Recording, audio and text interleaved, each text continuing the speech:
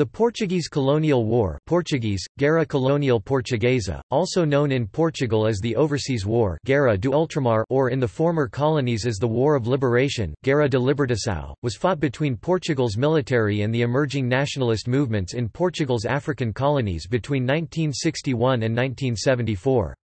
The Portuguese regime was overthrown by a military coup in 1974, and the change in government brought the conflict to an end.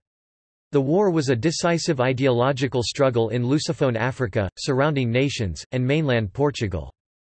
The prevalent Portuguese and international historical approach considers the Portuguese Colonial War as was perceived at the time, a single conflict fought in three separate theatres of operations, Angola, Guinea-Bissau and Mozambique, sometimes including the 1961 Indian annexation of Goa. Unlike other European nations during the 1950s and 1960s, the Portuguese Estado Novo regime did not withdraw from its African colonies, or the overseas provinces Provincias Ultramarinas as those territories had been officially called since 1951.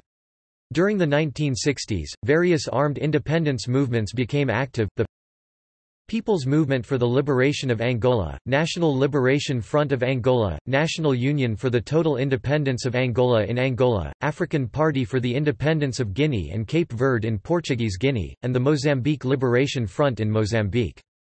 During the ensuing conflict, atrocities were committed by all forces involved. Throughout the period, Portugal faced increasing dissent, arms embargoes, and other punitive sanctions imposed by the international community. By 1973, the war had become increasingly unpopular due to its length and financial costs, the worsening of diplomatic relations with other United Nations members, and the role it had always played as a factor of perpetuation of the entrenched Estado Novo regime and the non-democratic status quo. The end of the war came with the Carnation Revolution military coup of April 1974.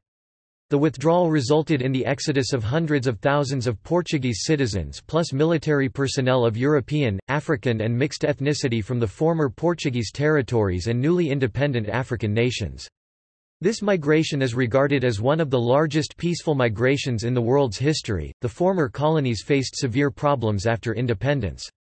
Devastating and violent civil wars followed in Angola and Mozambique, which lasted several decades, claimed millions of lives, and resulted in large numbers of displaced refugees. Economic and social recession, authoritarianism, lack of democracy and other elemental civil and political rights, corruption, poverty, inequality, and failed central planning eroded the initial revolutionary zeal.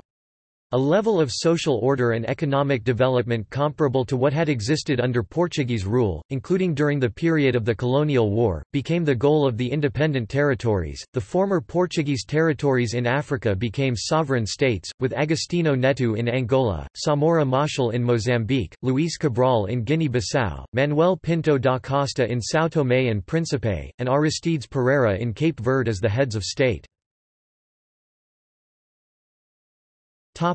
Political context. 15th century. When the Portuguese began trading on the west coast of Africa, in the 15th century, they concentrated their energies on Guinea and Angola. Hoping at first for gold, they soon found that slaves were the most valuable commodity available in the region for export.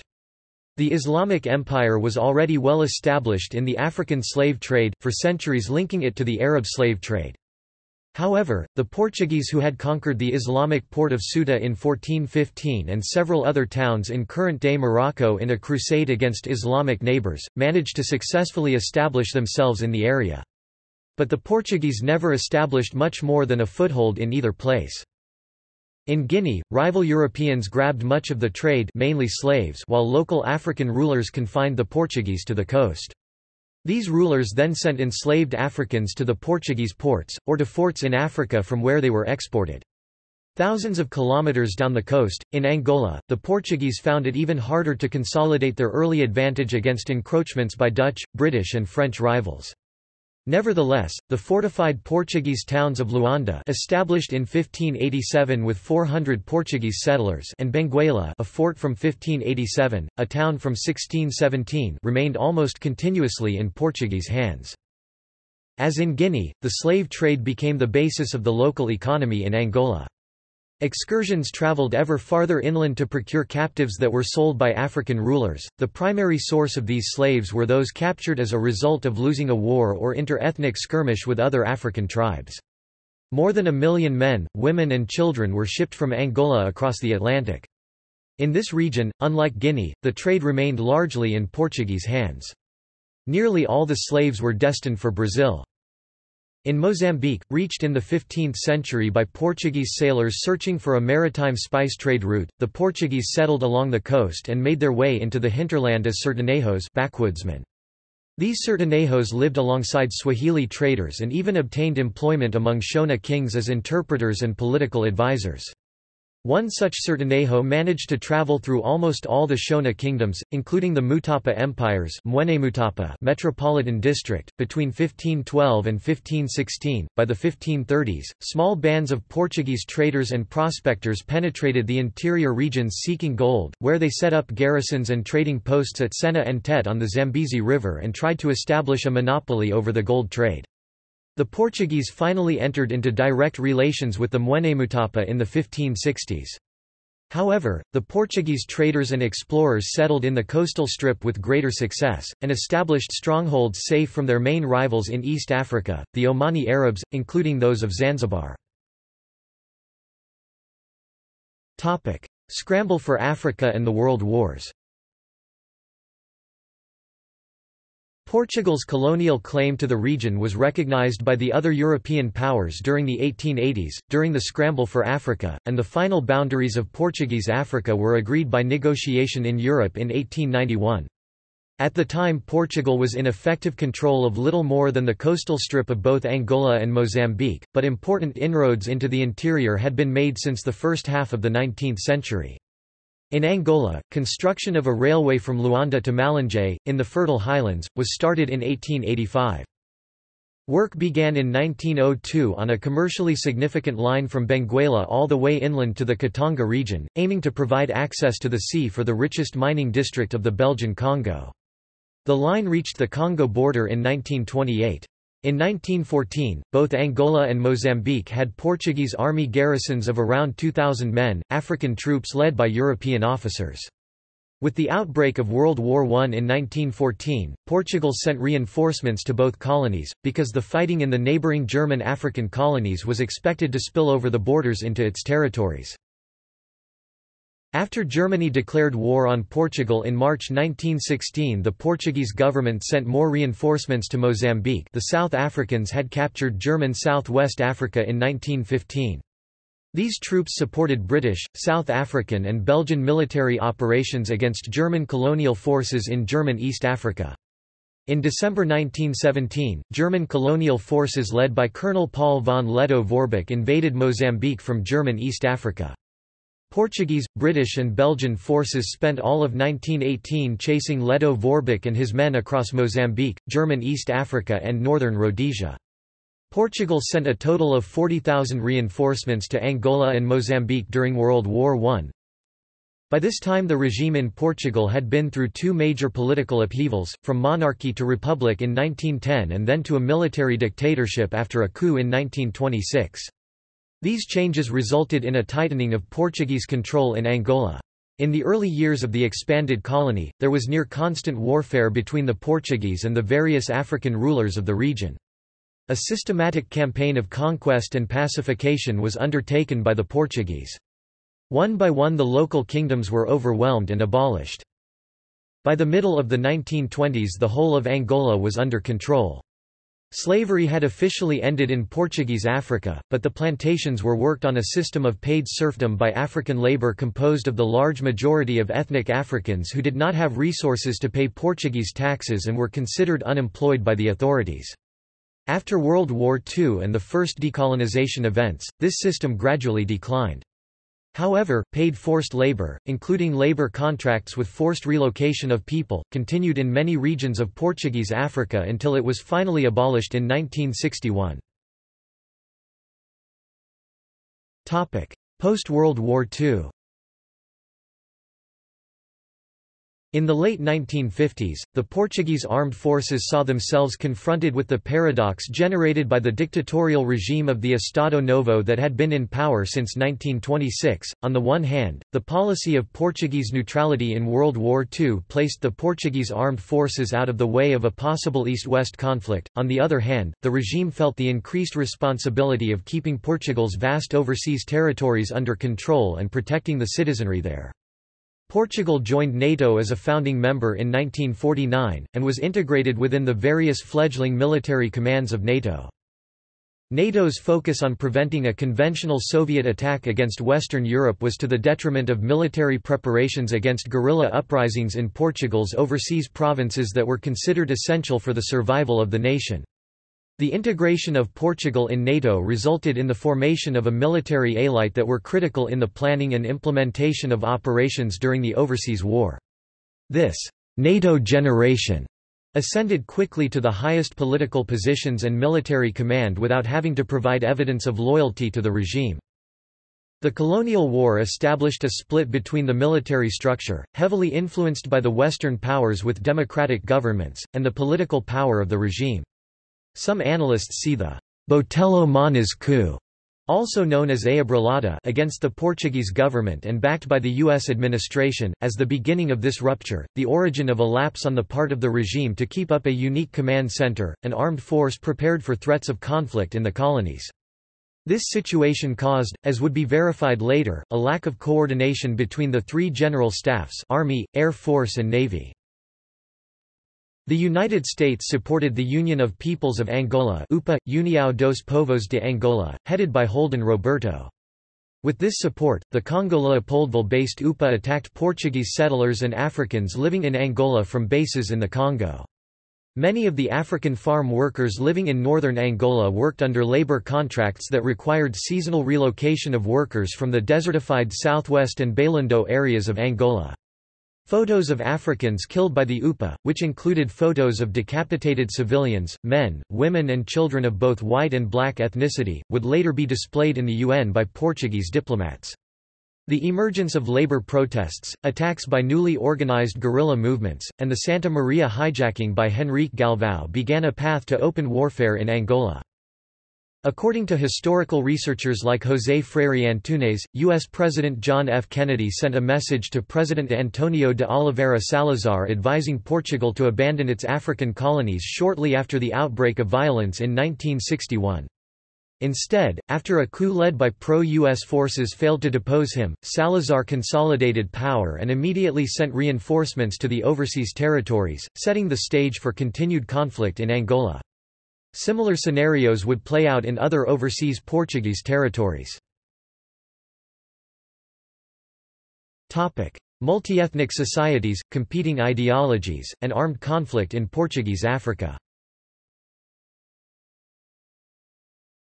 By the 1950s, the European mainland Portuguese territory was inhabited by a society that was poorer and had a much higher illiteracy rate than the average Western European societies or those of North America. It was ruled by an authoritarian and conservative right-leaning dictatorship, known as the Estado Novo regime. By this time, the Estado Novo regime ruled both the Portuguese mainland and several centuries-old overseas territories as theoretically co-equal departments. The possessions were Angola, Cape Verde, Macau, Mozambique, Portuguese Guinea, Portuguese India, Portuguese Timor, São João Baptista de Iuda and São Tomé and Príncipe. In reality, the relation of mainland Portuguese to their overseas possessions was that of colonial administrator to a subservient colony. Political, legislative, administrative, commercial and other institutional relations between the colonies and Portugal-based individuals and organizations were numerous, though migration to, from, and between Portugal and its overseas departments was limited in size, due principally to the long distance and low annual income of the average Portuguese as well that of the indigenous overseas populations. An increasing number of African anti-colonial movements called for total independence of the overseas African territories from Portugal. Some, like the US-backed UPA, wanted national self-determination, while others wanted a new form of government based on Marxist principles. Portuguese leaders, including Salazar, attempted to stave off calls for independence by defending a policy of assimilation, multiracialism, and civilizing mission, or lusotropicalism, as a way of integrating Portuguese colonies, and their peoples, more closely with Portugal itself. For the Portuguese ruling regime, the overseas empire was a matter of national interest, to be preserved at all costs. As far back as 1919, a Portuguese delegate to the International Labour Conference in Geneva declared, "The assimilation of the so-called inferior races, by cross-breeding, by means of the Christian religion, by the mixing of the most widely divergent elements, freedom of access to the highest offices of state, even in Europe, these are the principles which have always guided Portuguese colonization in Asia, in Africa, in the Pacific, and previously in America."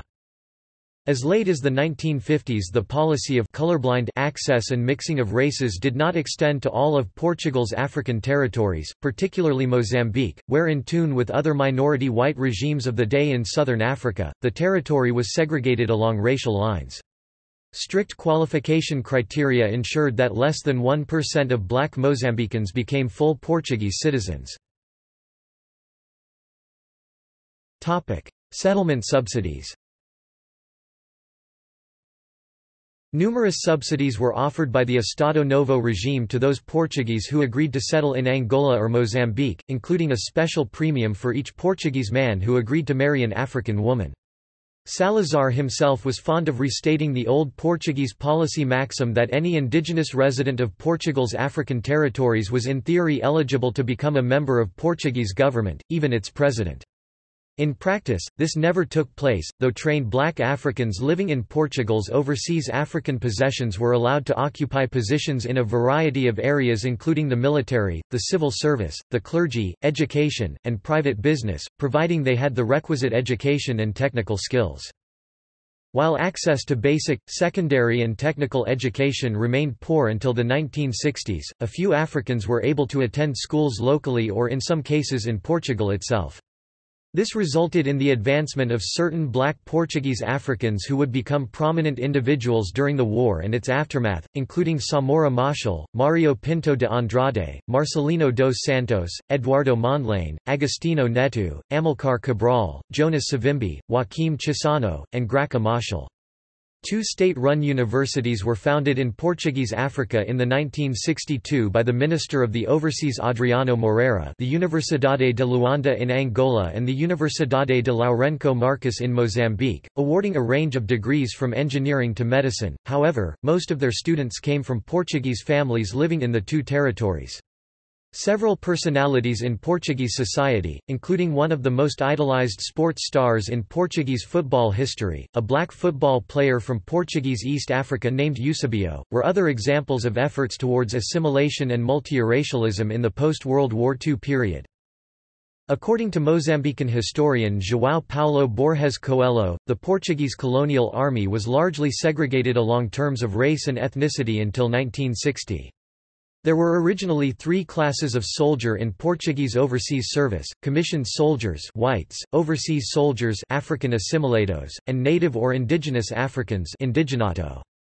These categories were renamed to first, second and third class in 1960, which effectively corresponded to the same categories. Later, after official discrimination based on skin color was outlawed, some Portuguese commanders such as General Antonio de Spinola began a process of Africanization of Portuguese forces fighting in Africa.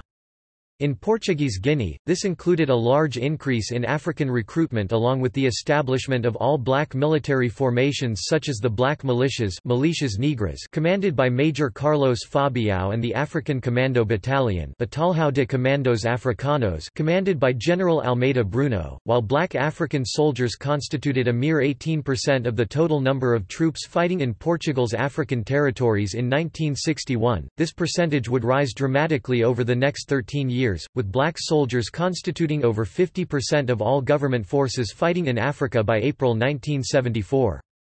Coelho noted that perceptions of African soldiers varied a good deal among senior Portuguese commanders during the conflict in Angola, Guinea and Mozambique. General Francisco da Costa Gomes, perhaps the most successful counterinsurgency commander, sought good relations with local civilians and employed African units within the framework of an organized counterinsurgency plan. General Antonio de Spinola, by contrast, appealed for a more political and psycho-social use of African soldiers. On the other hand, General Calza de Arriaga, the most conservative of the three, appears to have doubted the reliability of African forces outside his strict control, while continuing to view African soldiers as inferior to Portuguese troops. Native African troops, although widely deployed, were initially employed in subordinate roles as enlisted troops or non-commissioned officers. As the war went on, an increasing number of native Angolans rose to positions of command, though of junior rank. In the late 1950s, after 500 years of colonial rule, not only had Portugal failed to produce any native black governor, headmaster, police inspector, or professor, it had also failed to produce a single commander of senior commissioned rank in the overseas army. Here Portuguese colonial administrators fell victim to the legacy of their own discriminatory and limited policies in education, which largely barred indigenous black Africans from an equal and adequate education until well after the outbreak of the insurgency.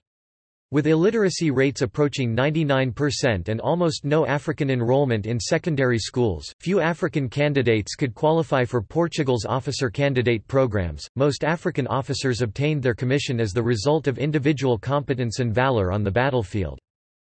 Despite these handicaps, while the overwhelming majority of black or native African soldiers served in the enlisted ranks, an increasing percentage were serving as non-commissioned or commissioned officers by the 1970s, including such officers as Captain, later Lieutenant Colonel Marcelino da Mata, a black Portuguese citizen born of Guinean parents who rose to command from a first sergeant in a road engineering unit to a commander in the elite All-African Commandos Africanos, where he eventually became one of the most decorated soldiers in the Portuguese army. By the early 1970s, the Portuguese authorities had fully perceived racial discriminatory policies and lack of investment in education as wrong and contrary to their overseas ambitions in Portuguese Africa, and willingly accepted a true color blindness policy with more spending in education and training opportunities, which started to produce a larger number of black high-ranked professionals, including military personnel.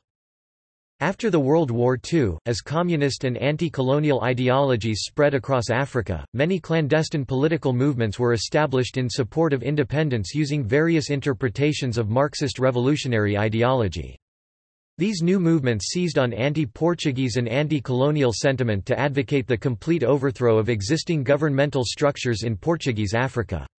These Marxist movements alleged that Portuguese policies and development plans were primarily designed by the ruling authorities for the benefit of the territory's ethnic Portuguese population at the expense of local tribal control, the development of native communities, and the majority of the indigenous population, who suffered both state-sponsored discrimination and enormous social pressure to comply with government policies largely imposed from Lisbon. Many felt they had received too little opportunity or resources to upgrade their skills and improve their economic and social situation to a degree comparable to that of the Europeans. Statistically, Portuguese Africa's white Portuguese population were indeed wealthier and more educated than the indigenous majority. After conflict erupted between the UPA and MPLA and Portuguese military forces, U.S. President John F. Kennedy advised Antonio de Oliveira Salazar via the U.S. consulate in Portugal that Portugal should abandon Portugal's African colonies. A failed Portuguese military coup known as the Abrelada, attempted in an effort to overthrow the authoritarian Estado Novo regime of Antonio de Oliveira Salazar, received covert U.S. support.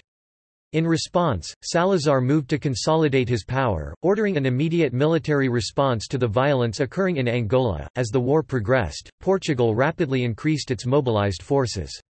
Under the Salazar regime, a military draft required all males to serve 3 years of obligatory military service. Many of those called up to active military duty were deployed to combat zones in Portugal's African overseas provinces. The national service period was increased to 4 years in 1967, and virtually all conscripts faced a mandatory 2-year tour of service in Africa.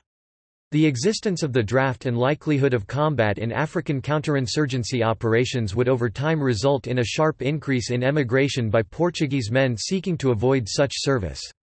By the end of the Portuguese Colonial War in 1974, black African participation had become crucial due to declining numbers of recruits available from Portugal itself. While Portuguese forces had all but won the guerrilla war in Angola, and had stalemated Frelimo in Mozambique, colonial forces were forced on the defensive in Guinea, where PAIGC forces had carved out a large area of the rural countryside under effective insurgent control, using Soviet-supplied AA cannon and ground-to-air missiles to protect their encampments from attack by Portuguese air assets. Overall, the increasing success of Portuguese counterinsurgency operations and the inability or unwillingness of guerrilla forces to destroy the economy of Portugal's African territories was seen as a victory for the Portuguese government policies. The Soviet Union, realizing that military success by insurgents in Angola and Mozambique was becoming increasingly remote, shifted much of its military support to the PAIGC in Guinea, while increasing diplomatic efforts to isolate Portugal from the world community. The success of the Socialist bloc in isolating Portugal diplomatically extended inside Portugal itself into the armed forces, where younger officers disenchanted with the Estado Novo regime and promotional opportunities began to identify ideologically with those calling for overthrow of the government and the establishment of a state based on Marxist principles. By early 1974, guerrilla operations in Angola and Mozambique had been reduced to sporadic ambush operations against the Portuguese in the rural countryside areas, far from the main centers of population. The only exception was Portuguese Guinea, where PAIGC guerrilla operations, strongly supported by neighbouring allies like Guinea and Senegal, were largely successful in liberating and securing large areas of Portuguese Guinea. According to some historians, Portugal recognized its inability to win the conflict in Guinea at the outset, but was forced to fight and to prevent an independent Guinea from serving as an inspirational model for insurgents in Angola and Mozambique. Despite continuing attacks by insurgent forces against targets throughout the Portuguese African territories, the economies of both Portuguese Angola and Mozambique had actually improved each year of the conflict, as had the economy of Portugal proper. Angola enjoyed an unprecedented economic boom during the 1960s, and the Portuguese government built new transportation networks to link the well-developed and highly urbanized coastal strip with the remote inland regions of the territory. The number of ethnic European Portuguese migrants from mainland Portugal, the metropole, continued to increase as well, though always constituting a small minority of each territory's total population. Nevertheless, the costs of continuing the wars in Africa imposed a heavy burden on Portugal's resources. By the 1970s, the country was spending 40% of its annual budget on the war effort. General Spinola was dismissed by Dr. Marcelo Caetano, the last Prime Minister of Portugal under the Estado Novo regime, over the general's publicly announced desire to open negotiations with the PAIGC in Portuguese Guinea. The dismissal caused considerable public indignation in Portugal, and created favourable conditions for a military overthrow of the existing regime, which had lost all public support. On 25 April 1974, a military coup organized by left-wing Portuguese military officers, the Armed Forces Movement (MFA), overthrew the Estado Novo regime in what came to be known as the Carnation Revolution in Lisbon, Portugal. The coup resulted in a period of economic collapse and political instability, but received general support from the public in its aim of ending the Portuguese war effort in Africa. In the ex-colonies, officers suspected of sympathizing with the prior regime, even black officers, such as Captain Marcelino da Mata, were imprisoned and tortured, while African soldiers who had served in native Portuguese army units were forced to petition for Portuguese citizenship or else face reprisals from their former enemies in Angola, Guinea, or Mozambique. The Carnation Revolution of 25 April 1974 came as a shock to the United States and other Western powers, as most analysts and the Nixon administration had concluded that Portuguese military success on the battlefield would resolve any political divisions within Portugal concerning the conduct of the war in Portuguese Africa, providing the conditions for U.S. investment there. Most concerned was the apartheid government of South Africa, which launched a deep border incursion operation into Angola to attack guerrilla-controlled areas of the country following the coup. The combatants. Angola. On 3 January 1961, Angolan peasants in the region of Baixa de Cassange, Malanje, boycotted the Cotoning Company's cotton fields where they worked, demanding better working conditions and higher wages. Cotoning, a company owned by Portuguese, British and German investors, used native Africans to produce an annual cotton crop for export abroad. The uprising, later to become known as the Baixa de Cassange Revolt, was led by two previously unknown Angolans, Antonio Mariano and Kulu Xingu. During the protests, African workers burned their identification cards and attacked Portuguese traders. The Portuguese Air Force responded to the rebellion by bombing 20 villages in the area, allegedly using napalm in an attack that resulted in some 400 indigenous Angolan deaths. In the Portuguese overseas province of Angola, the call for revolution was taken up by two insurgent groups, the People's Movement for the Liberation of Angola (MPLA) and the União dos Populares de Angola (UPA), which became the National Liberation Front of Angola (FNLA) in 1962. The MPLA commenced activities in an area of Angola known as the Zona Sublevada do Norte (ZSN) or the Rebel Zone of the North, consisting of the provinces of Zaire, Uige and Kwanza Norte.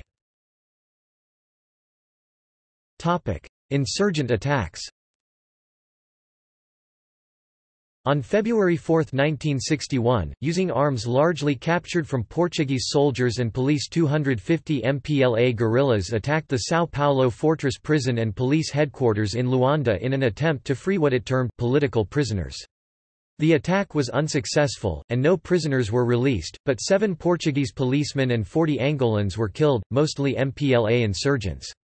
Portuguese authorities responded with a sweeping counterinsurgency response in which over 5,000 Angolans were arrested, and a Portuguese mob raided the Mussaks shanty towns of Luanda, killing several dozen Angolans in the process. On March 15, 1961, the UPA led by Holden Roberto launched an incursion into the Bakongo region of northern Angola with 4,000 to 5,000 insurgents.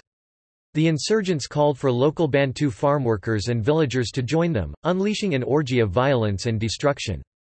The insurgents attacked farms, government outposts, and trading centers, killing everyone they encountered, including women, children and newborns, in surprise attacks. Drunken and buoyed by belief in tribal spells that they believed made them immune to bullets, the attackers spread terror and destruction in the whole area.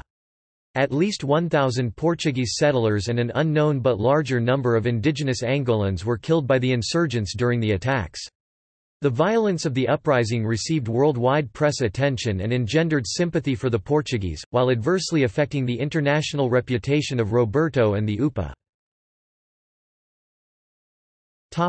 Portuguese response.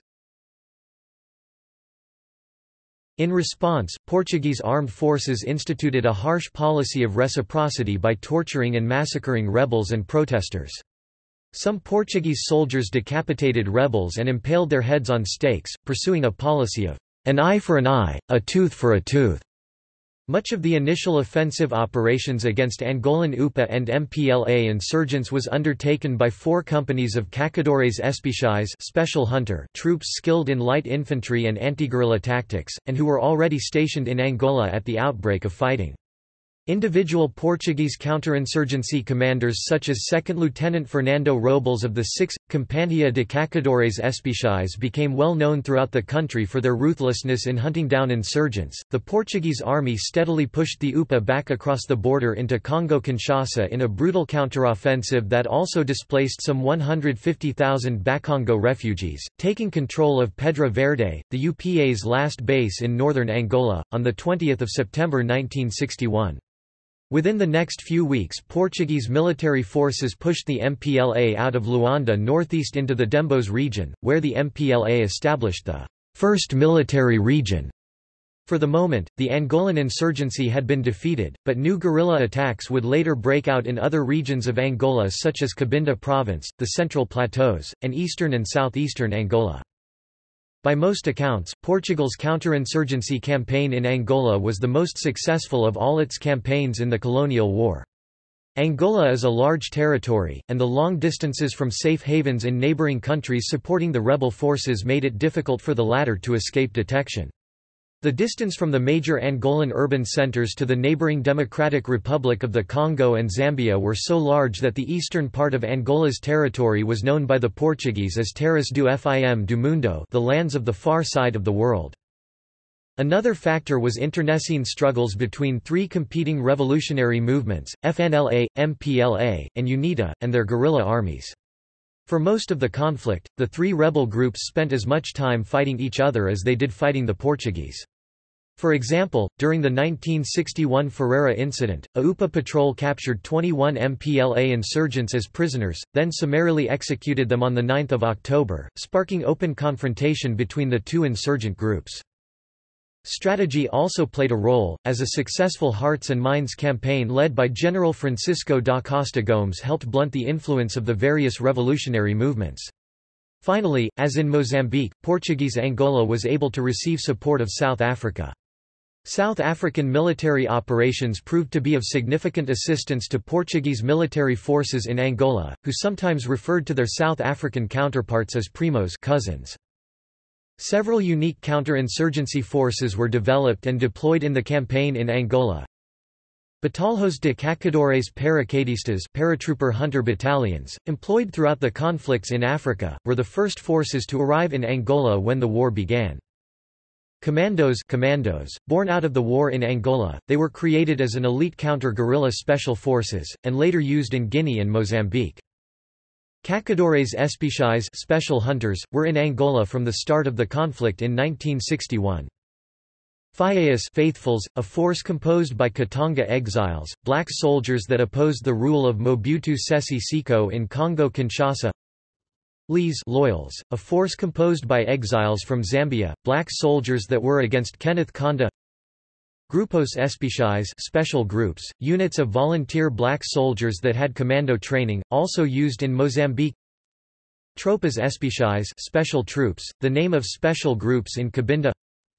Flechas arrows, a successful indigenous formation of scouts, controlled by the Portuguese secret police PIDA, DGS, and composed by bushmen that specialized in tracking, reconnaissance and pseudo-terrorist operations. Also employed in Mozambique, the Flechas inspired the formation of the Rhodesian Selous Scouts. Grupo de Cavalaria N1 1st Cavalry Group, a mounted cavalry unit, armed with the 7.62 mm Espingarda M961 rifle and the M961 Walther P38 pistol, tasked with reconnaissance and patrolling. The first was also known as the Angolan Dragoons, Dragões de Angola. The Rhodesians would also later develop a similar concept of horse-mounted counter-insurgency forces, forming the Greys Scouts. Batalhão de Cavalaria 1927 Cavalry Battalion, a tank unit equipped with the M5A1 tank. The battalion was used for supporting infantry forces and as a rapid reaction force. Again, the Rhodesians developed a similar unit, forming the Rhodesian Armoured Car Regiment. Portuguese Guinea. In Portuguese Guinea, also referred to as Guinea at that time, the Marxist African Party for the Independence of Guinea and Cape Verde (PAIGC) started fighting in January 1963. Its guerrilla fighters attacked the Portuguese headquarters in Tite, located to the south of Bissau, the capital, near the Corubal River. Similar actions quickly spread across the entire colony, requiring a strong response from the Portuguese forces. The war in Guinea has been termed Portugal's Vietnam. The PAIGC was well-trained, well-led, and equipped and received substantial support from safe havens in neighboring countries like Senegal and the Republic of Guinea, Guinea-Conakry. The jungles of Guinea and the proximity of the PAIGC's allies near the border proved to be of significant advantage in providing tactical superiority during cross-border attacks and resupply missions for the guerrillas.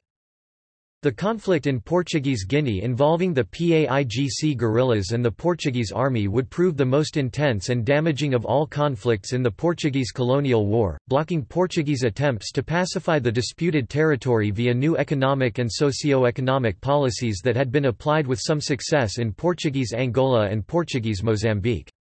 In 1965 the war spread to the eastern part of Guinea. That year, the PAIGC carried out attacks in the north of the territory where at the time only the Front for the Liberation and Independence of Guinea (FLING), a minor insurgent group, was active. By this time, the PAIGC had begun to openly receive military support from Cuba, China and the Soviet Union. In Guinea, the success of PAIGC guerrilla operations put Portuguese armed forces on the defensive, forcing them to limit their response to defending territories and cities already held.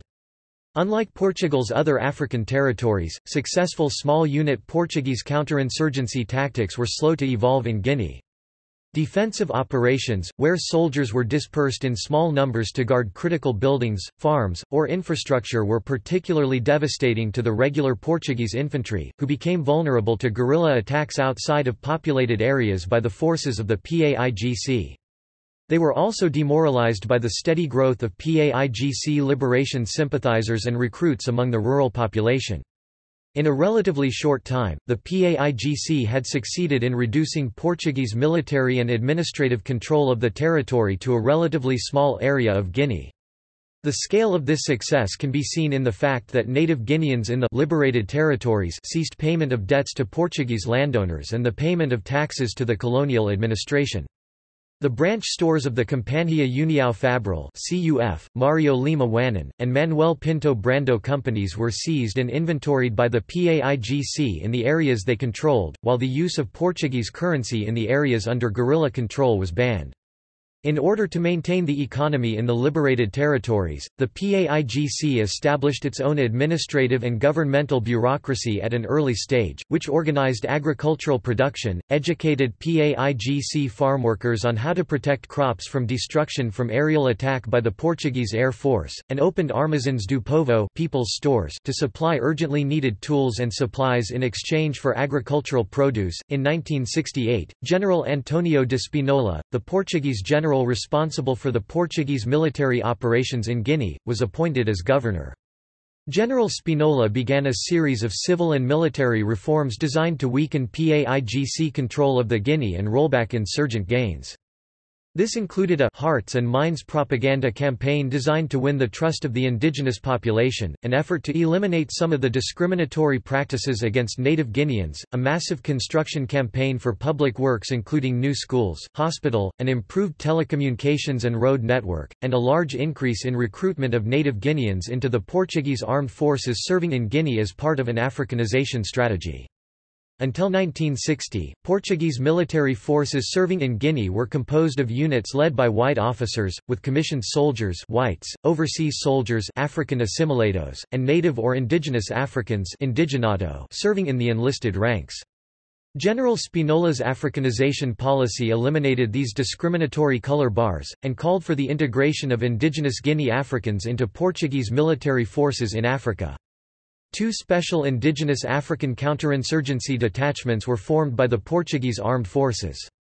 The first of these was the African Commandos, Commandos Africanos, consisting of a battalion of commandos composed entirely of black soldiers including the officers.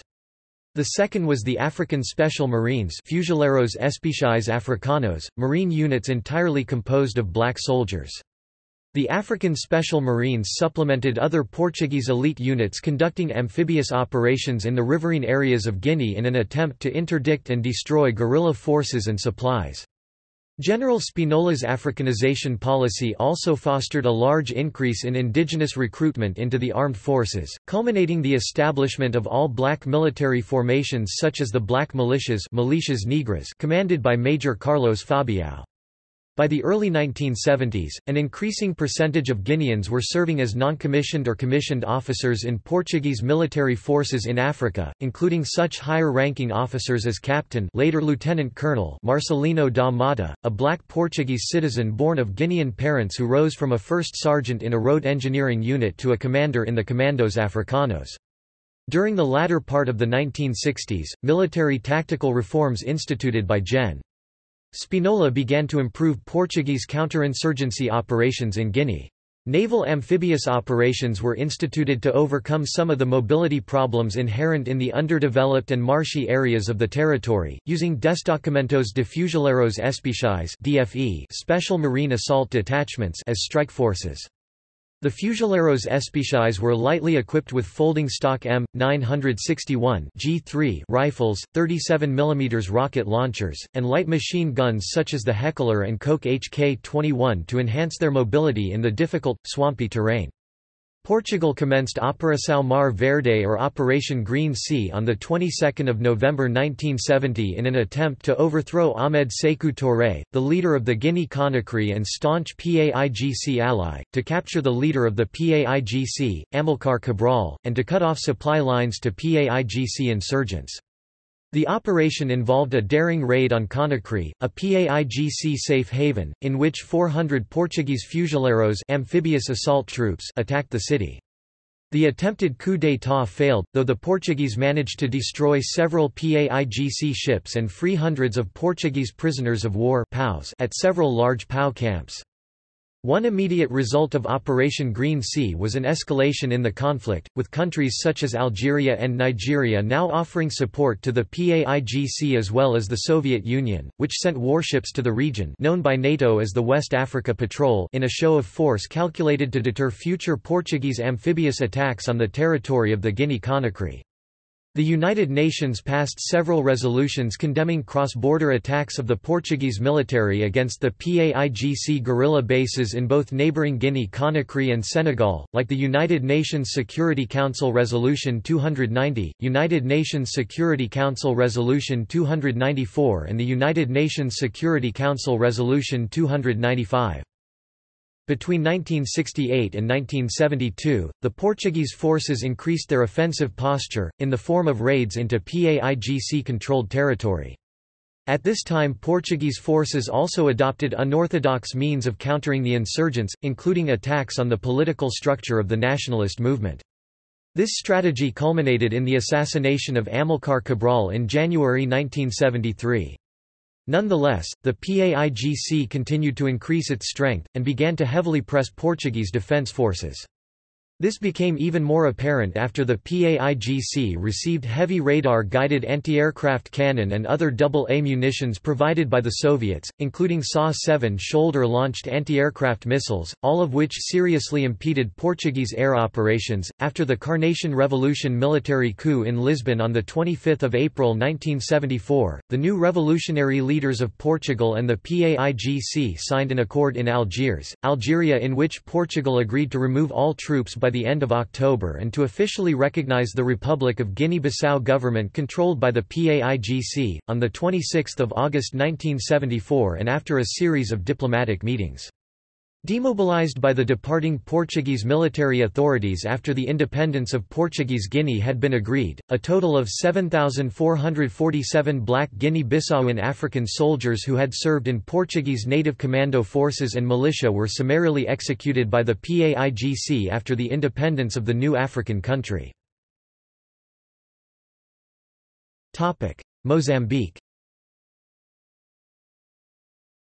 The Portuguese overseas province of Mozambique was the last territory to start the War of Liberation. Its nationalist movement was led by the Marxist-Leninist Liberation Front of Mozambique (Frelimo), which carried out the first attack against Portuguese targets on September 25, 1964, in Chai, Cabo Delgado province.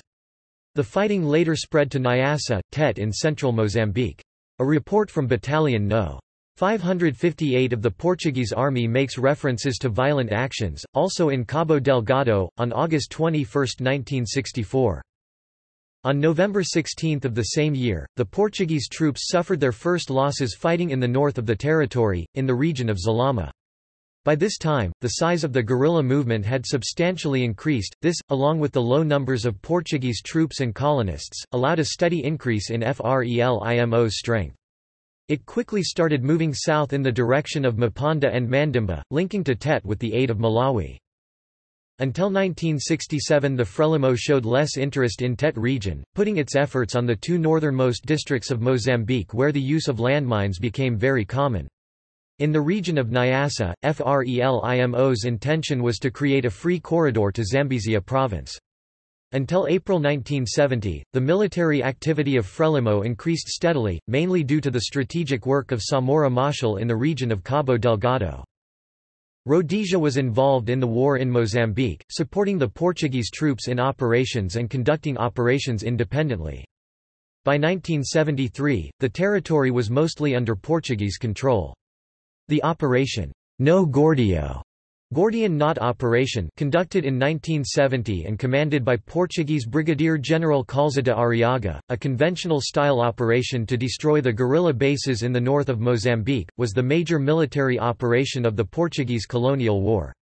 A hotly disputed issue, the Gordian Knot operation was considered by several historians and military strategists as a failure that worsened the situation for the Portuguese.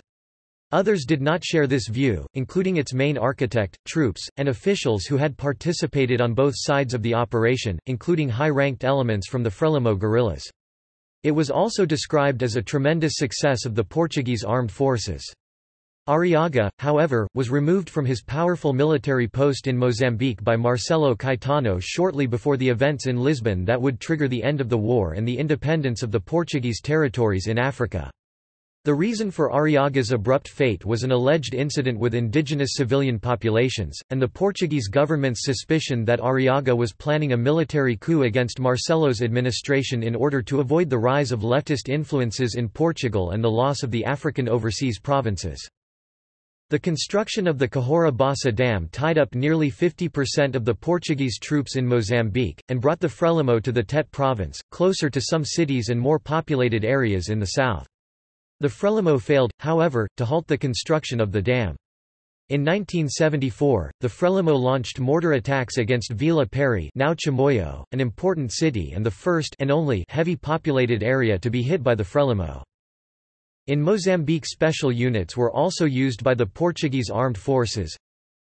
Grupos Especiais, special groups, locally raised counter-insurgency troops similar to those used in Angola. Grupos Especiais Paracaidistas, paratrooper special groups, units of volunteer black soldiers that were given airborne training. Grupos Especiais de Pisteiros de Combate, combat tracking special groups, special units trained in tracking and locating guerrillas forces.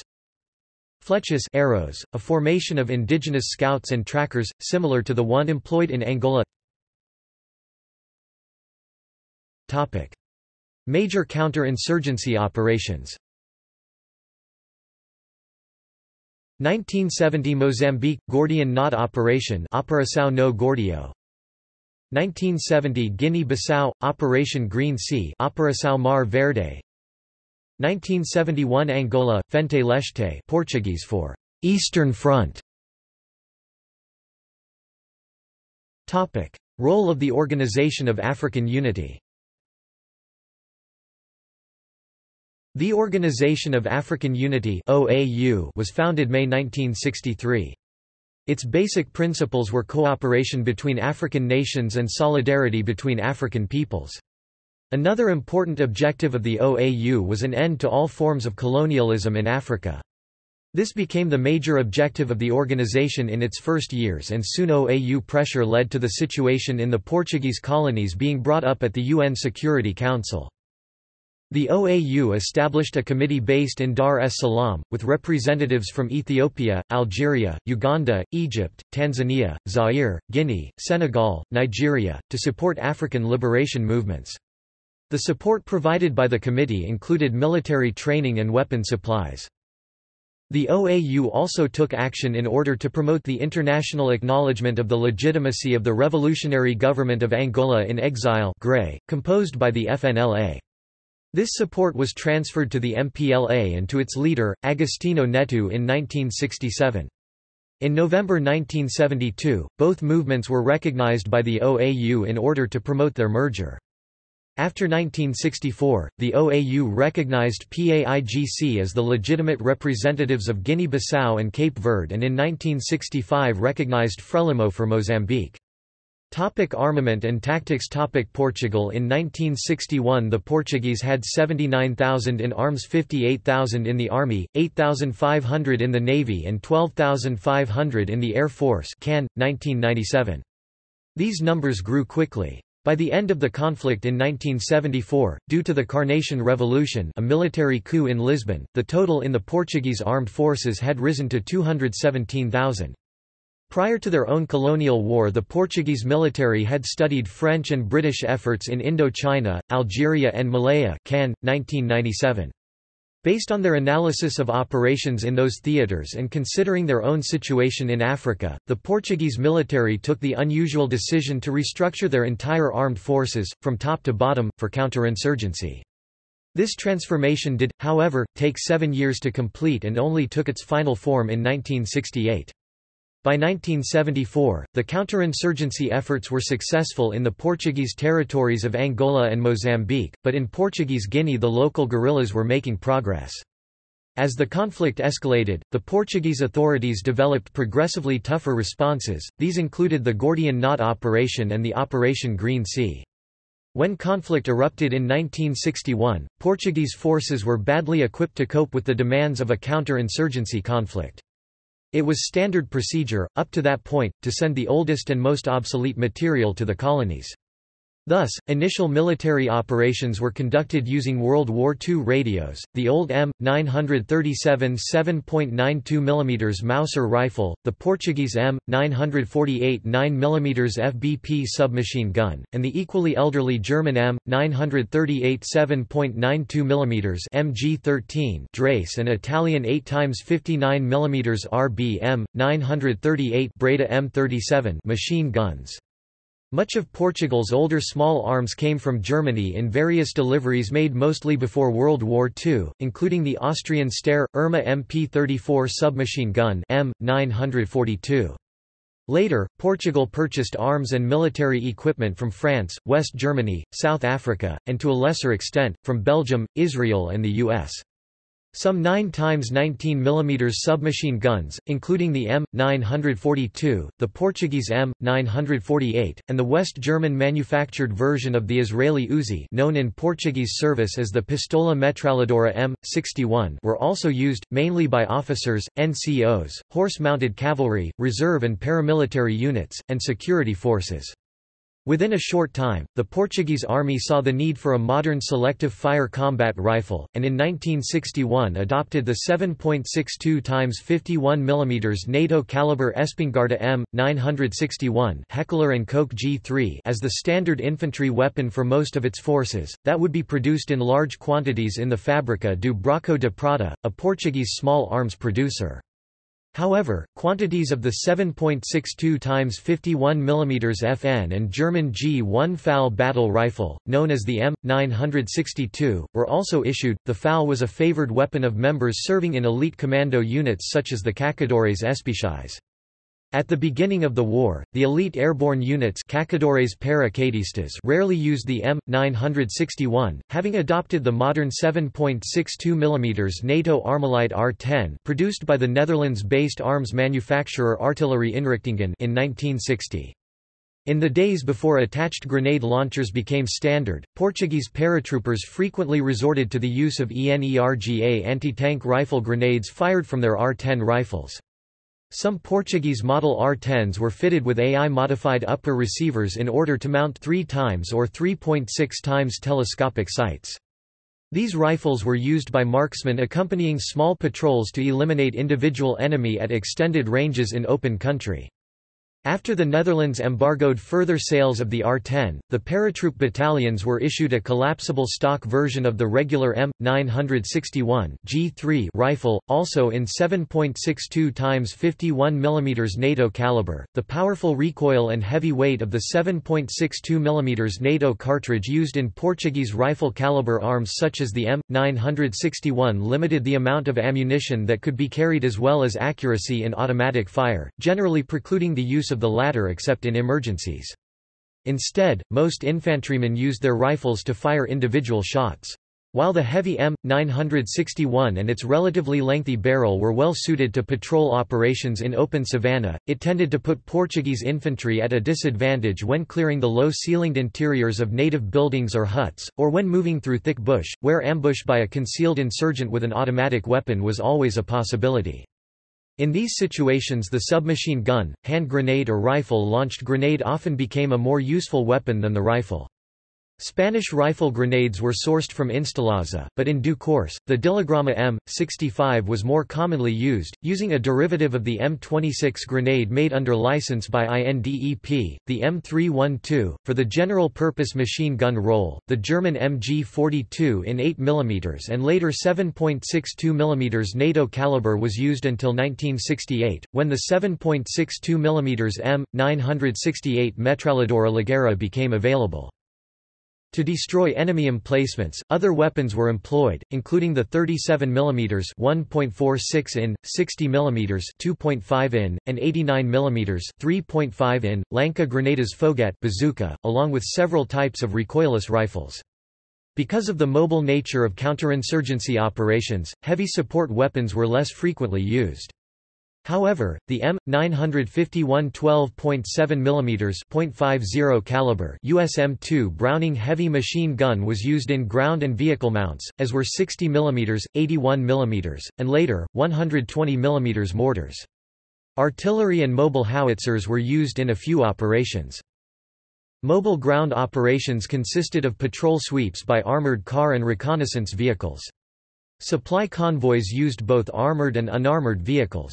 Typically, armored vehicles would be placed at the front, center, and tail of a motorized convoy. Several armored cars were used, including the Panhard AML, Panhard EBR, Fox and in the 1970s, the Chimite. Unlike the Vietnam War, Portugal's limited national resources did not allow for widespread use of the helicopter. Only those troops involved in coups de main attacks called golpe de mão in Portuguese, mainly commandos and paratroopers, would deploy by helicopter.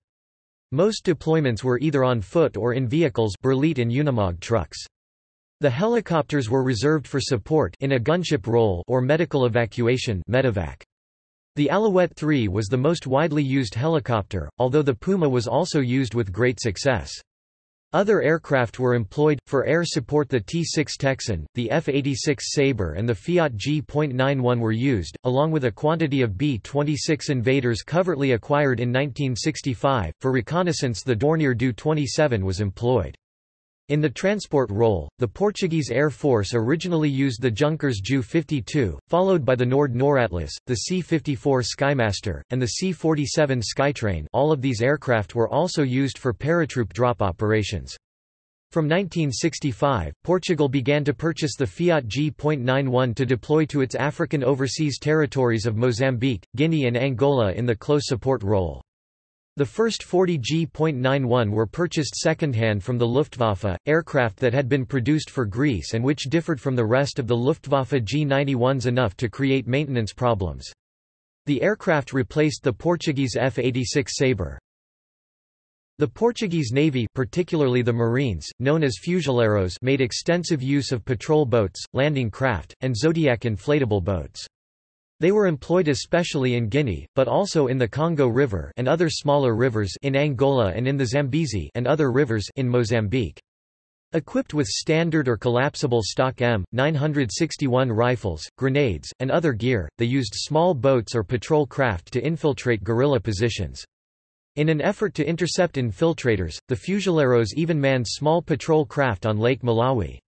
The Navy also used Portuguese civilian cruisers as troop transports, and drafted Portuguese merchant Navy personnel to man ships carrying troops and material and into the Marines. There were also many Portuguese irregular forces in the overseas war such as the Flechas and others, as mentioned above.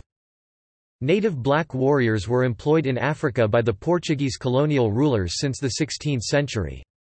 Portugal had employed regular native troops companhias indígenas in its colonial army since the early 19th century. After 1961, with the beginning of the colonial wars in its overseas territories, Portugal began to incorporate black Portuguese Africans into integrated units as part of the war effort in Angola, Portuguese Guinea, and Mozambique, based on concepts of multi-racialism and preservation of the empire. African participation on the Portuguese side of the conflict varied from marginal roles as laborers and informers to participation in highly trained operational combat units like the Flechas. As the war progressed, use of African counterinsurgency troops increased. On the eve of the military coup of 25 April 1974, black ethnic Africans accounted for more than 50% of Portuguese forces fighting the war.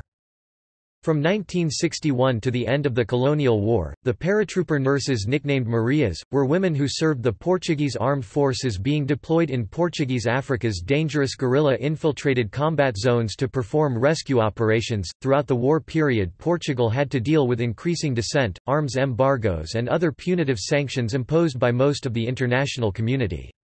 The later included UN-sponsored sanctions, non-aligned movement-led defamation, and myriad boycotts and protests performed by both foreign and domestic political organizations, like the clandestine Portuguese Communist Party (PCP).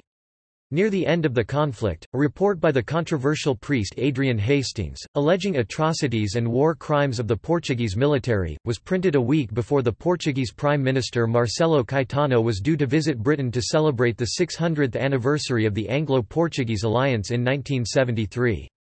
Portugal's growing isolation following Hastings's claims has often been cited as a factor that helped to bring about the Carnation Revolution coup in Lisbon, which deposed the Caetano regime in 1974, ending the Portuguese African counter-insurgency campaigns and triggering the rapid collapse of the Portuguese Empire. Guerrilla movements. The armament of the nationalist groups came mainly from the Soviet Union, China, Cuba, Eastern Europe. However, they also used small arms of U.S. manufacture such as the .45 M1 Thompson submachine gun, along with British, French, and German weapons came from neighboring countries sympathetic to the rebellion. Later in the war, most guerrillas would use roughly the same infantry rifles of Soviet origin, the Mosin Nagant bolt-action rifle, the SKS carbine, and most importantly the AK-47 series of 7.62 x 39 mm automatic rifle, or Kalashnikov. Rebel forces also made extensive use of machine guns for ambush and positional defense.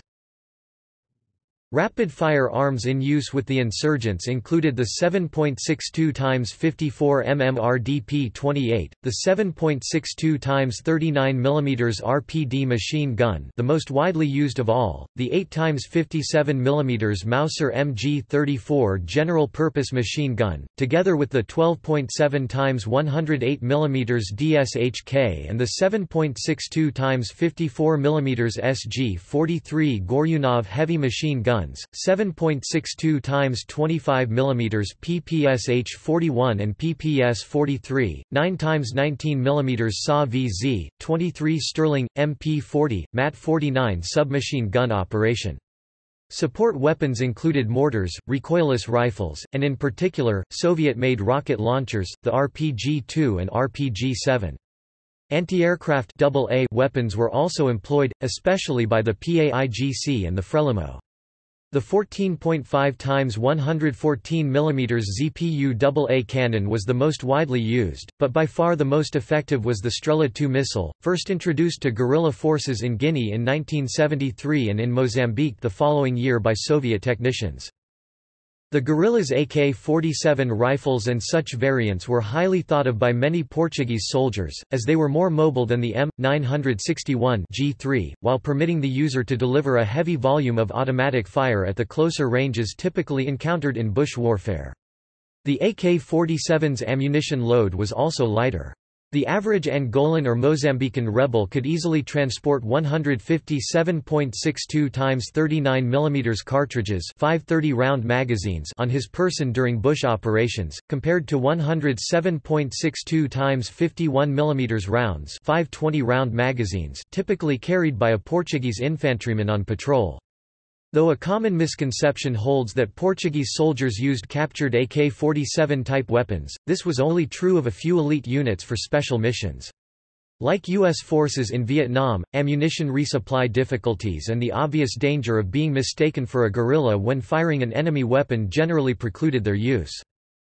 Mines and other booby traps were one of the principal weapons used by the insurgents against Portuguese mechanized forces to great effect, who typically patrolled the mostly unpaved roads of their territories using motor vehicles and armored scout cars. To counter the mine threat, Portuguese engineers commenced the Herculean task of tarring the rural road network. Mine detection was accomplished not only by electronic mine detectors, but also by employing trained soldiers picadors walking abreast with long probes to detect nonmetallic road mines. Guerrillas in all the various revolutionary movements used a variety of mines, often combining anti-tank with anti-personnel mines to ambush Portuguese formations with devastating results. A common tactic was to plant large anti-vehicle mines in a roadway bordered by obvious cover, such as an irrigation ditch, then seed the ditch with anti-personnel mines. Detonation of the vehicle mine would cause Portuguese troops to deploy and seek cover in the ditch, where the anti-personnel mines would cause further casualties. If the insurgents planned to confront the Portuguese openly, 1 or 2 heavy machine guns would be sighted to sweep the ditch and other likely areas of cover. Other mines used included the PMN Black Widow, TM46, and POMZ. Even amphibious mines were used such as the PDM, along with numerous homemade anti-personnel wood box mines and other non-metallic explosive devices. The impact of mining operations, in addition to causing casualties, undermined the mobility of Portuguese forces, while diverting troops and equipment from security and offensive operations to convoy protection and mine clearance missions. In general, the PAIGC in Guinea was the best armed, trained and led of all the guerrilla movements. By 1970, it even had candidates training in the Soviet Union, learning to fly Mikoyan-Gurevich MiG-15 jets and to operate Soviet-supplied amphibious assault crafts and APCs.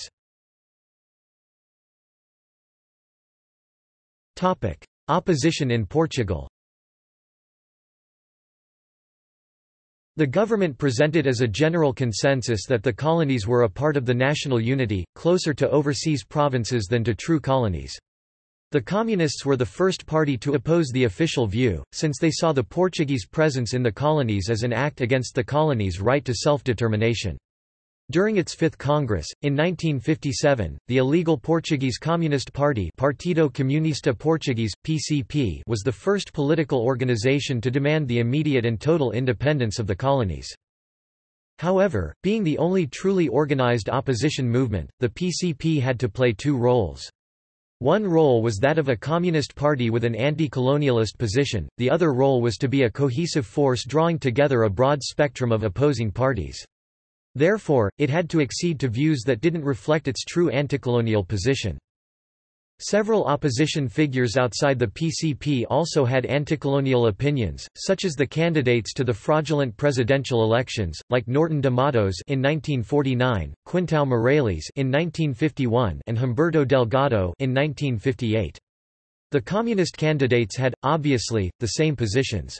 Among them were Rui Luís Gomes and Arlindo Vicente. The first would not be allowed to participate in the election and the second would support Delgado in 1958. After the electoral fraud of 1958, Humberto Delgado formed the Independent National Movement Movimento Nacional Independente, MNI that, in October 1960, agreed that there was a need to prepare the people in the colonies, before giving them the right of self-determination. Despite this, no detailed policies for achieving this goal were set out. In 1961, the N8 of the Military Tribune had as its title, "Let's End the War of Angola." The authors were linked to the Patriotic Action Councils, Juntas de Acção Patriótica, JAP, supporters of Humberto Delgado, and responsible for the attack on the barracks of Beja. The Portuguese National Liberation Front, Frente Portuguesa de Libertação Nacional, FPLN, founded in December 1962, attacked the conciliatory positions. The official feeling of the Portuguese state, despite all this, was the same: Portugal had inalienable and legitimate rights over the colonies, and this was what was transmitted through the media and through the state propaganda. In April 1964, the Directory of Democratic Social Action Ação Democrato Social, ADS, presented a political solution rather than a military one. In agreement with this initiative in 1966, Mário Soares suggested there should be a referendum on the overseas policy Portugal should follow, and that the referendum should be preceded by a national discussion to take place in the 6 months prior to the referendum. The end of Salazar's rule in 1968, due to illness, did not prompt any change in the political panorama. The radicalization of the opposition movements started with the younger people who also felt victimized by the continuation of the war. Radicalization early 1970s. The universities played a key role in the spread of this position. Several magazines and newspapers were created, such as Cadernos Circunstancia, Cadernos Necesarios, Tempo e Modo, and Polemica that supported this view. The students that participated in this underground opposition faced serious consequences if caught by the PITA, from immediate arrest to automatic conscription into a combat branch, infantry, marines, etc., situated in the hot war zone, Guinea, Tete province in Mozambique or eastern Angola. It was in this environment that the Armed Revolutionary Action Ação Revolucionária Armada, era, the armed branch of the Portuguese Communist Party created in the late 1960s, and the Revolutionary Brigades Brigadas Revolucionárias, BR, a left-wing organization, became an important force of resistance against the war, carrying out multiple acts of sabotage and bombing against military targets. The ERA began its military actions in October 1970, keeping them up until August 1972. The major actions were the attack on the Tancos Air Base that destroyed several helicopters on March 8, 1971, and the attack on the NATO headquarters at Oeiras in October of the same year. The BR, on its side, began armed actions on 7 November 1971, with the sabotage of the NATO base at Pinhal de Armeiro, the last action being carried out 9 April 1974, against the Nyassa ship which was preparing to leave Lisboa with troops to be deployed in Portuguese Guinea. The BR acted even in the colonies, placing a bomb in the military command of Bissau on the 22nd of February 1974. By the early 1970s, the Portuguese Colonial War raged on, consuming fully 40% of Portugal's annual budget. The Portuguese military was overstretched and there was no political solution or end in sight. While the human losses were relatively small, the war as whole had already entered its second decade. The Portuguese ruling regime of Estado Novo faced criticism from the international community and was becoming increasingly isolated. It had a profound impact on Portugal. Thousands of young men avoided conscription by emigrating illegally, mainly to France and the US. The war in the Portuguese overseas territories of Africa was increasingly unpopular in Portugal itself as the people got weary of war and balked at its ever-rising expense. Many ethnic Portuguese of the African overseas territories were also increasingly willing to accept independence if their economic status could be preserved. In addition, younger Portuguese military academy graduates resented a program introduced by Marcelo Caetano whereby militia officers who completed a brief training program and had served in the overseas territories' defensive campaigns, could be commissioned at the same rank as military academy graduates. Caetano's government had begun the program, which included several other reforms, in order to increase the number of officials employed against the African insurgencies, and at the same time cut down military costs to alleviate an already overburdened government budget. Thus, the group of revolutionary military insurgents started as a military professional class protest of Portuguese armed forces captains against a decree law, the Dec. Lei N 353/73 of 1973, organizing themselves in a loosely allied group known as the Movement of the Armed Forces (MFA). Topic: Carnation Revolution 1974. Faced with government inflexibility over proposed reforms, some Portuguese junior military officers, many from underprivileged backgrounds and increasingly attracted to the Marxist philosophy of their African insurgent opponents, began to move the MFA to the political left. On April 25, 1974, Portuguese military officers of the MFA staged a bloodless military coup that toppled António de Oliveira Salazar's successor Marcelo Caetano, and successfully overthrew the Estado Novo regime. The revolt later became known as the Carnation Revolution. General Spinola was invited to assume the office of president, but resigned a few weeks later after it became clear that his desire to set up a system of federalized home rule for the African territories was not shared by the rest of the MFA, who wanted an immediate end to the war, achievable only by granting independence to the provinces of Portuguese Africa. The 25th of April coup led to a series of temporary governments, marked by a nationalization of many important areas of the economy. Aftermath. After the coup on April 25, 1974, while the power struggle for control of Portugal's government was occurring in Lisbon, many Portuguese army units serving in Africa simply ceased field operations, in some cases ignoring orders to continue fighting and withdrawing into barracks, in others negotiating local ceasefire agreements with insurgents. On 26 August 1974, after a series of diplomatic meetings, Portugal and the PAIGC signed an accord in Algiers, Algeria in which Portugal agreed to remove all troops by the end of October and to recognize the Republic of Guinea-Bissau government controlled by the PAIGC. In June 1975, after a period of 8 months under which Mozambique had been administered by a provisional government, representatives of the Portuguese government and Frelimo signed an agreement to grant independence to Mozambique, with the president of Frelimo to assume the presidency of the newly independent nation. This was followed the next month by the announcement of the independence of Cape Verde, and the establishment of a new nation, the Republic of Cape Verde. In Angola, the Alvor Agreement was signed on January 15, 1975, granting Angola independence from Portugal on the 11th of November 1975. The Alvor Agreement formally ended the war for independence. The agreement, while signed by the MPLA, the FNLA, UNITA, and the Portuguese government, was never signed by the Front for the Liberation of the Enclave of Cabinda or the Eastern Revolt, as the other parties had excluded them from the peace negotiations. The coalition government established by the Alvor Agreement soon fell apart as the various nationalist parties each attempted to seize power. Unable to broker a new compromise, in November 1975 Portugal's last African High Commissioner Rosa Coutinho hauled down his nation's flag and departed Angola. For a brief time after the 25th of April coup, May 1974 to November 1975, the country was on the brink of civil war between left-wing hardliners Vasco Goncalves, Otelo Saraiva de Carvalho and others and the moderate forces Francisco da Costa Gomes, Antonio Ramalha Eanes and others. Moderate elements of the new military government eventually won, preventing Portugal from becoming a communist state. By 1975, Portugal had converted to a democratic government. The effects of having to integrate hundreds of thousands of returning Portuguese from the former African provinces, collectively known as retornados, and political and economic turmoil resulting from the military coup and successive governments would cripple the Portuguese economy for decades to come. Impact in Africa. Portugal had been the first European power to establish a colony in Africa when it captured Ceuta in 1415, and now it was one of the last to leave.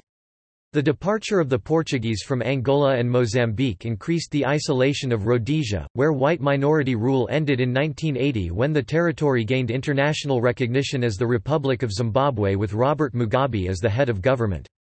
The former Portuguese territories in Africa became sovereign states with Agostinho Neto, followed in 1979 by José Eduardo dos Santos in Angola, Samora Machel, followed in 1986 by Joaquim Chissano in Mozambique, and Luís Cabral, followed in 1980 by Nino Vieira in Guinea-Bissau, as heads of state.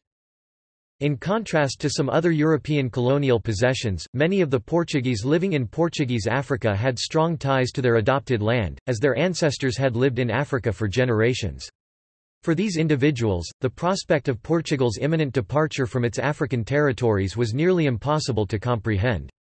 Nevertheless, most accepted the inevitable, and while an abortive right-wing settler revolt broke out in Mozambique, it quickly died out as Portuguese coup leaders made it clear that the decision to grant independence was irrevocable. Fear of reprisals and impending changes in political and economic status by the Marxist governments of the new African states resulted in the peaceful exodus of over 1 million Portuguese citizens of European, African and mixed ethnicity from the newly independent African territories to Portugal, Brazil, South Africa, and other countries. New governments of Angola and Mozambique. The new governments of Angola and Mozambique faced a severe set of challenges as devastating civil wars broke out in both countries. Lasting several decades, these ongoing conflicts would eventually claim over 2 million lives and an even greater number of refugees, while destroying much of the infrastructure in both nations. Resentments over economic difficulties caused by failed government policies, the general disenfranchisement of political opponents, and widespread corruption at the highest levels of government eroded the initial optimism present at independence. These problems were exacerbated by a tendency to consolidate power by directing public anger against ethnic Portuguese, mixed-race Africans, and those who had supported the former colonial regime. Many of the local black soldiers that served in the Portuguese army and who had fought against the insurgents were demobilized by Portuguese authorities and left behind in Africa. The most infamous reprisal occurred in Guinea-Bissau. Demobilized by the Portuguese authorities and abandoned to their fate, a total of 7,447 black African soldiers who had served in Portuguese native commando forces and militia were summarily executed by the PAIGC after Portuguese forces ceased hostilities. In a statement in the party newspaper No Pincha in the Vanguard, a spokesman for the PAIGC revealed that many of the ex-Portuguese indigenous African soldiers that were executed after cessation of hostilities were buried in unmarked collective graves in the woods of Cumara, Portogole, and Mansaba. Because the political regimes involved in wars or counterinsurgency tend to minimize unfavorable news stories about their military actions, many Portuguese remained unaware of the atrocities committed by the colonial regimes and the army. In 2007, a Radiotelevisão Portuguesa (RTP) documentary by Joaquim Furtado made public both these government-supported atrocities and the organized massacres and terror campaign policies of some pro-independence guerrilla movements or their supporters. It was watched by over 1 million people, a tenth of the population at the time. With the fall of the Estado Novo regime, most Portuguese citizens, tired of the long war and their isolation from the world community under the Caetano regime, supported the decision to recognize the independence of Portuguese Africa immediately, while accepting the inevitable loss of their former overseas territories. However, controversies over the MFA coup of 25 April 1974 and the decisions made by coup leaders remain to this day. Economic consequences of the war. In Portugal, government budgets increased significantly during the war years.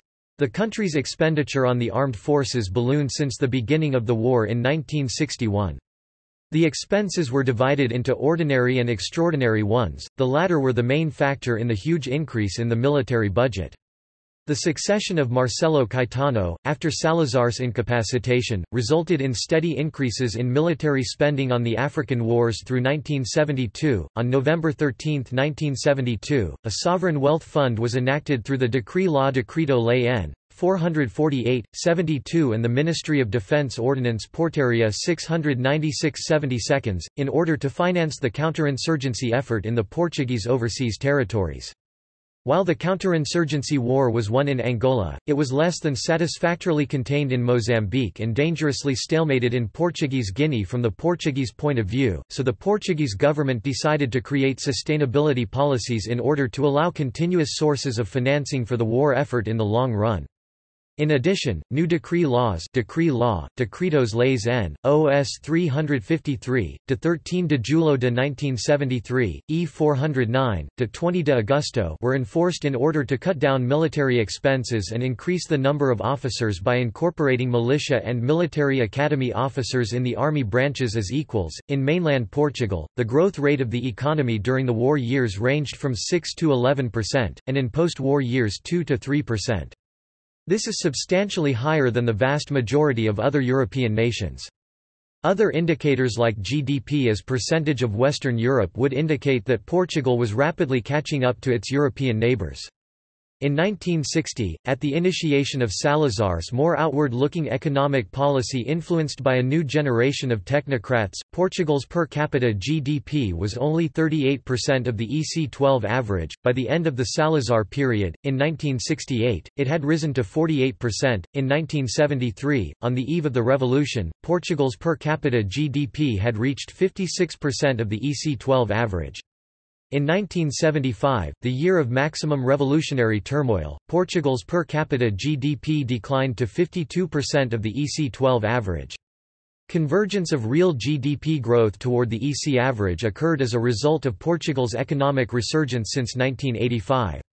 In 1991, Portugal's GDP per capita climbed to 55% of the EC average, exceeding by a fraction the level attained just during the worst revolutionary period. For many decades to come after independence, the economies of the three former Portuguese African territories involved in the war continued to remain problematic due to continuing internecine political conflicts and power struggles, as well as inadequate agricultural production caused by disruptive government policies resulting in high birth mortality rates, widespread malnutrition, and disease.